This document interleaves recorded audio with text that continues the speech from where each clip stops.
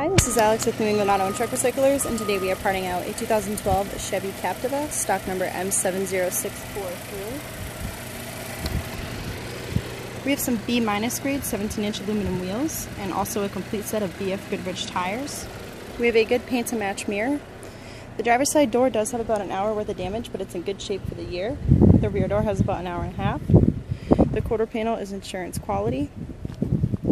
On the back side, the lid is good for the wiper motor and the glass. The rear bumper is good for the rebar. All of these doors do have about an hour's worth of damage on them, but they're in great shape for the year. We also have a good paint to match door mirror. This car has a 2.4 liter engine that runs very well. Inside we have a black cloth interior with a power driver's seat. The passenger seat's in good shape too. We also have a good receiver and manual climate control switches. We have a good speedo and a good column with tilt, cruise, and delay.